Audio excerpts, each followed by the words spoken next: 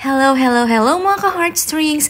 Welcome back to our YouTube channel. Again, this is me, Jingle. Kung bago ka lang po sa ating munting bahay and mahilig ka pong mag-alaga ng mga halaman, please do consider subscribing on our YouTube channel, Jingle's Heartstrings. And don't forget to hit that notification bell para po lagi po tayong updated sa ating upcoming videos.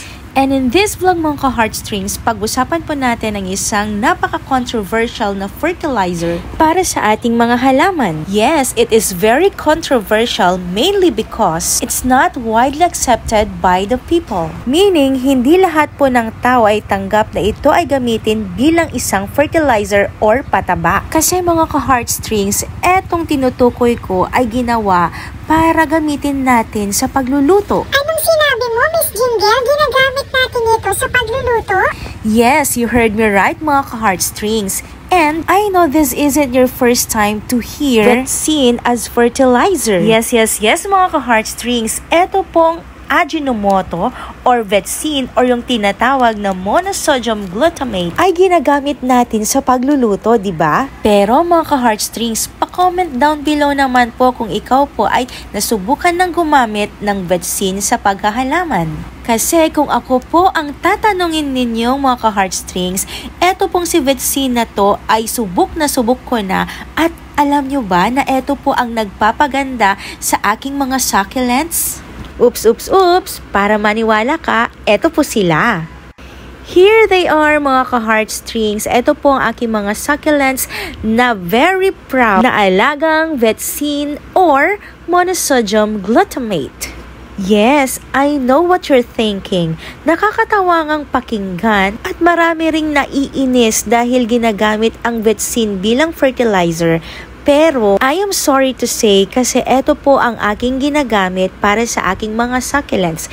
And, ito din po ang aking gagamitin para sa aking mga mayana or coleus. In my previous vlog, I mentioned about hugas bigas or rice hull as natural fertilizer for our coleus or mayana. But, hindi ko pa po nagamit iyon dito sa aking mga succulents. Only VETSIN touches the skin of my succulents. So, diba? But, mga ka-Heartstrings, disclaimer lang po, hindi po ako plant expert. You may or you may not follow this because above all, ikaw po ang nagtatanim at nag-aalaga sa inyong mga halaman, diba? So, ngayon mga ka-Heartstrings, ipapakita ko po sa inyo kung paano ko po ginagamit ang VETSIN or monosodium glutamate para sa aking mga mayana or coleus.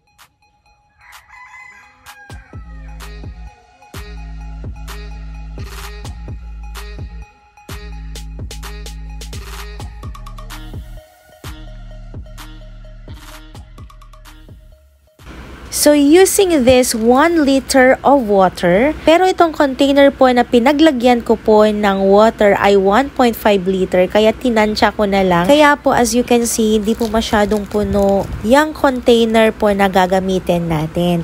And of course, lalagyan po natin ng VETSIN na 11 grams na nabibili po 3 pesos each. So, ipapakita ko sa inyo mga ka-Heartstrings kung paano ko po siya prepare. If you are interested about this, napakadali pong i-prepare. Ang gagawin lang po natin is imimix or ihalo po ang VETSIN sa 1 liter of water.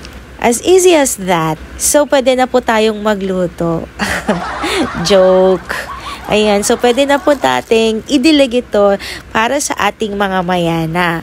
Pero make sure lang po na i-mix po natin ng maigi yung solution. So, shake. Ayan, shake lang po natin.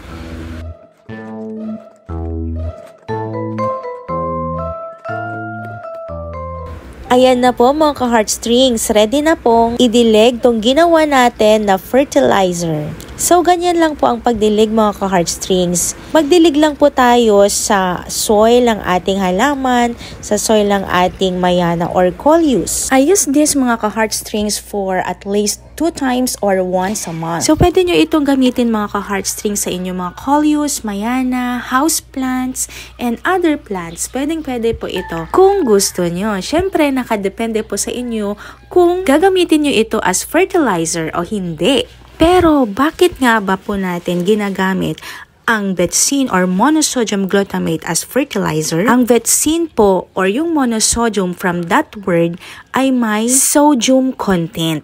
And small amount or konting amount ng sodium para sa ating mga halaman ay okay na okay po. Bakit? Kasi ito ang tumutulong sa ating mga halaman para po ma-process ang tinatawag na carbon. And ang carbon ay isang element sa pag-process ng foods ng ating mga halaman o yung tinatawag na photosynthesis. So that's the reason why po nakapag po natin nilagay ang VETSIN or monosodium glutamate sa ating mga halaman ay gumaganda at nagiging blooming sila. So that's it mga ka-heartstrings. Yan po ang ginagamit ko po aside from hugas bigas as fertilizer para sa aking mga plants, especially sa aking mga mayana or coleus. So thank you so much mga ka-heartstrings. Hope you enjoyed watching this video. Bye!